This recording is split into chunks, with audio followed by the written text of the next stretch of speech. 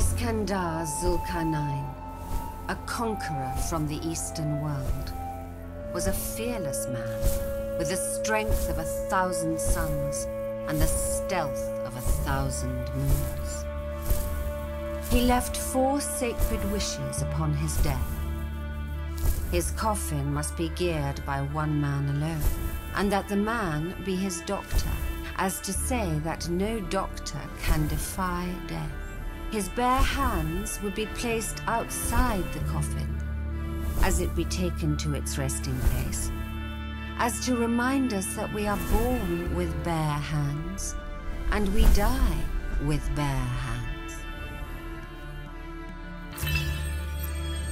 His army will scatter his gold and riches to the ground, to show that we cannot take the riches of the living world with us when we depart.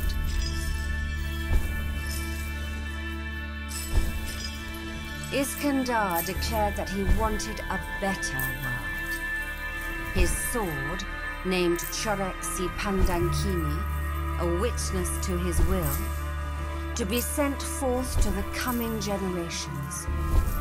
This would carry his word and spread its message, marking the birth of a new civilization.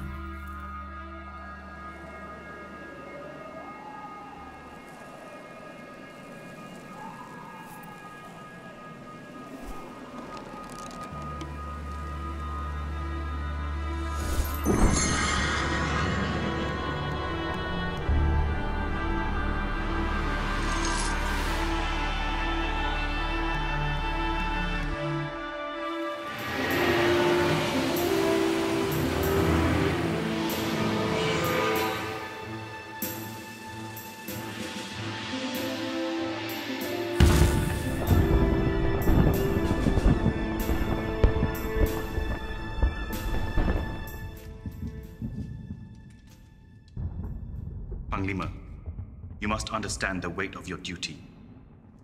If Corek Si Pandang Kini falls, the Malays will be wiped off this earth. The sword holds more blood than you or I, and its pulse must go on forever. You must be prepared to sacrifice everything you have, everything you know, and everything you are. I will not fail, Melaka. May Allah keep you safe. May Allah keep you safe. May Allah keep you safe. Awang, and will you protect her with your life? With the lives of 1,000 men, I swear it. Your heart is strong. It is her doing. Which is why I have chosen you.